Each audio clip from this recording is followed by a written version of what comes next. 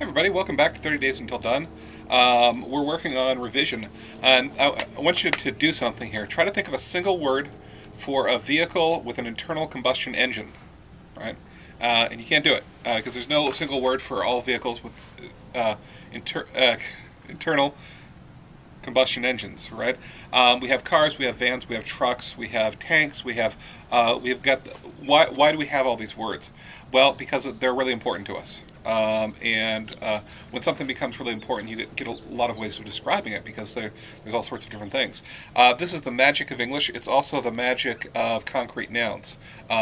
It's the precision of these words. There's no sort of vague, overwhelming term for concrete nouns in this way. I mean, there are some like, for example, a forest, and there will be 15 types of forest.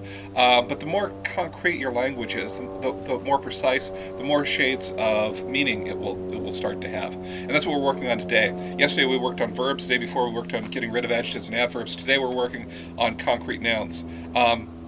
So what I want you to do, I want you to take a look at your poems, and I want you to look at when you're having abstraction. The verb was the necessary first thing was to get rid of the adjectives and adverbs. Now, should you always never have adjectives and adverbs? Of course not. But you've got to be very, very careful with them. I had a teacher who said they cost $5. You have to pay up at the end of your life, so use them sparingly. The verb almost always gets you out of trouble. That's the necessary second step. The necessary third step is starting to work with your concrete nouns because they add meaning in the same way that verbs add meaning, and they add connotation and emotion. So, for example, saying a tank is one thing. Saying a Panzer tank, something else entirely, right? Or a Tiger tank, or whatever it is you're going to say. Or a car, that's an emotion, but it's not the same emotion as a 1973 POS Gremlin, right?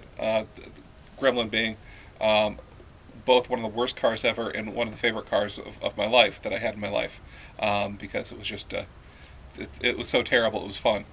Okay, so or how about a Lamborghini? I was walking down the street with a cup of tea yesterday, and I saw a Lamborghini go by. And I just had a socialist need to throw my tea on this Lamborghini. I didn't do it because I'm not violent, and he was probably a perfectly wonderful person driving that Lamborghini. But there was just there's something about it that stirred an emotion in me. Jealousy, I think, is what you call that emotion. Okay, so. So look through your poetry. I want you to look at that same vague poem that you've been working with, the one that really wasn't doing a lot, and take a look at your nouns and how you can do this.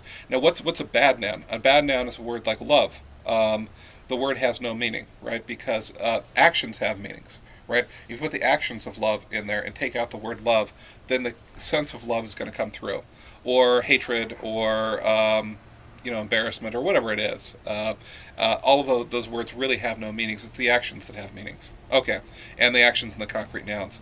So if you say, I drove across the Sahara Desert, or how about this? I would walk 500 miles and I would walk 500 more, right?